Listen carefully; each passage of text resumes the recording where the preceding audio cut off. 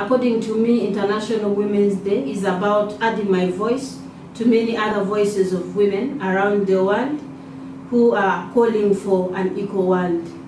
It is very important to invest in women now more than ever, because women continue to bear the brunt of discrimination, gender stereotypes, and bias, which limits their participation.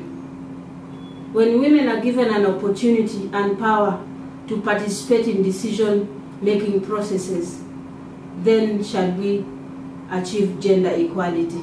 And that can only happen when the world joins hands to break the bias.